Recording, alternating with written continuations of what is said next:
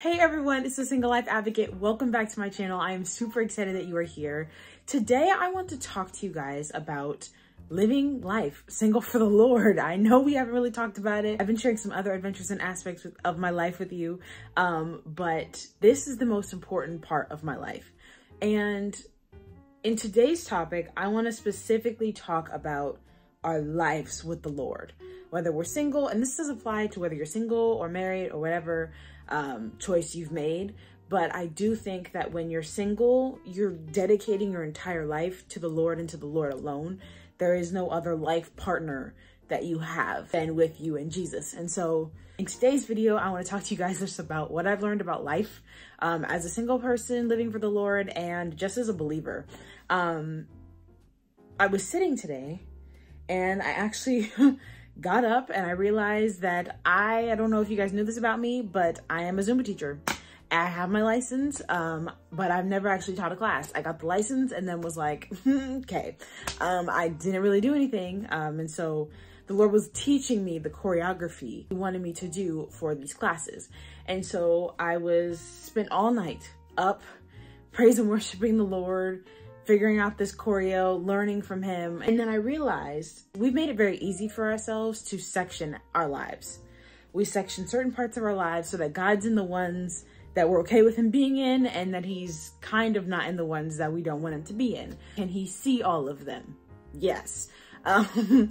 He gives us breath in our lungs and life to our body. And so every aspect of our life is seen and known by Him, good or bad. Does He support it if it's bad? Obviously not. But He's not going to leave you nor forsake you once you've accepted Him into your heart. And so it does break His heart when we make bad decisions or go down wrong roads or don't want Him included in something. But that doesn't mean that He leaves and just dips like people like us do. Living life for the Lord is a choice, and my life is lived out for the Lord, every aspect of my life. So it's not just some part of my life, it's my whole life is lived out for the Lord and dedicated unto the Lord. Sometimes we struggle to have a surrendered heart because we numb ourselves to God knowing all of the stuff in our lives by distractions and social media and just all this stuff. And we just keep our brain busy and busy and busy. And then we just forget to add Him into our lives. And it's almost unintentional, but intentional, because we know that when we sit in the presence of God, if we've been living in a way that is not pleasing to Him, that we will be convicted of that. And we also know that if we numb ourselves to the situations, we feel like we can just run on our own and not acknowledge the mistakes that we made and come to repentance and have to change our lifestyle. So it is important as single people living for the Lord, and just as people living for the Lord, but I'm talking to my single peeps here because you know what this channel is about. But as single people living for the Lord, our full dedication of our lives is every aspect. So it's not like I'm supposed to go to church on Sunday and run a godly channel and spend time with godly friends, but my Zumba class is supposed to I'm just allowed to go all secular with all the songs and all the stuff. No, that's sectioning out my life and including God in one thing and not including Him in another. And God was revealing to me, Diamond, I want to be included in all of this. He's the one that told me that I should become a Zumba teacher. He's the one that, is leading and guiding me throughout this whole process. So why wouldn't I want to honor Him and include Him in that process? So I got convicted of that this morning. So that's the one thing that I wanted to share with you. Another thing that I want to share with you is just check your heart posture. I was going through a season where it was really rough, but only because I was making it rough. You can't complain for waves in the pool when you're the one splashing around. So I think that we have to make the deliberate choice as single people living for the Lord. This is the day that the Lord has made. I will be glad and rejoice in it. Regardless of the circumstances, this is another day. Some people didn't wake up this morning. Some people didn't get to say hello to their family and friends. Some people didn't get to continue to share the word of God with people because yesterday was their last day. Like, that's a reality that when I think about it and when we think about it, we should be like, oh my gosh, God gave us another day. He intentionally said, you know what? I'm going to give her another day. I'm going to give him another day. And that is a blessing. And so, Lord, we just take a second and we thank you for this day. We give you all honor, all glory, and all praise.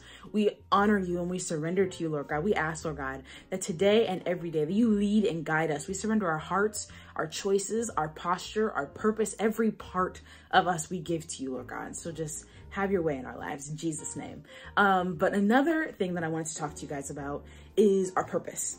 And I think a lot of us, if we've been gifted in music, or we've been gifted in dance, or we've been gifted in speaking, we think that our purpose is just in that area. And yes, that has a lot to do with our purpose, but it's not good to live our purpose in one area. So for instance, I'm a dancer at heart. I used to do competition dance. I don't do it anymore. I'll dance in grocery stores when the music comes on. I just love dancing. So if I'm going to take my life and section it out and choose to not honor God in dancing. Now, God has given me other gifts and talents that I'm grateful for, but if I'm just taking this one specific gift, I'm only talking to you guys about one right now. If I'm taking one specific gift of dancing and I choose to just squander it off by dancing to what I want to dance to, and then say, but my life honors the Lord because I go to church on Sunday, I'm in a Bible group, I have godly friends, I try not to break the 10 commandments, I'm really good at this, and yeah. No, that's not how it works. Our whole life is to be surrendered unto the Lord. And so we have to ask ourselves the important question of, oh, if I'm not giving it all to God, am I giving it to God? And the answer is no. If you're not giving it all to God, then you're only partially surrendered, and that's lukewarm behavior, and God doesn't call us to be lukewarm. Obviously, we're not perfect. He sees us in our situation, but he also knows that no one knows the day of the hour when he's coming back, and no one knows the day of the hour that's their day or last hour or last day. So it's important that we just surrender before the Lord, that we realize that this life down here is temporary, that it's not going to be forever, that God has given you a purpose and a plan that is specific, and he wants you to carry it out and live it out.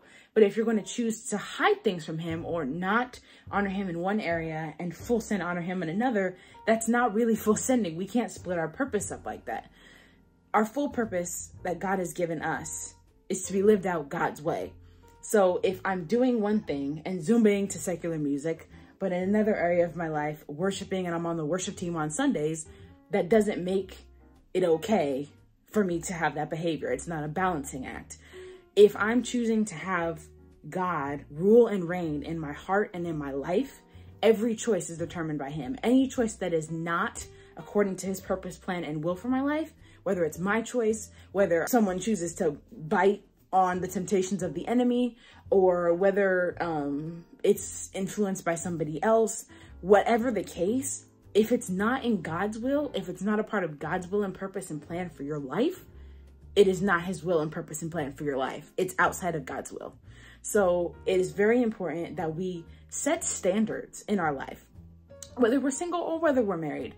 But as single people, God is our everything. We chose this on purpose. There is a reason why we're not running off to get married or have a partner or live life. There are single people, some single people who live life just going around sleeping with the next person that they meet or the person they meet on a dating app. And we've chosen to not live like that. We have chosen to live single for the sake of the kingdom. And so God sees us all. God sees the mistakes we made, and he chooses to forgive us. But as someone who has chosen this intentionally, I do think that it is very important that we set godly standards and boundaries now, and they're in the word.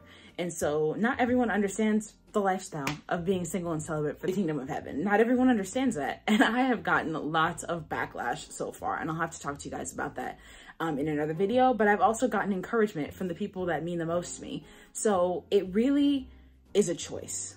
Choose this day who we will serve.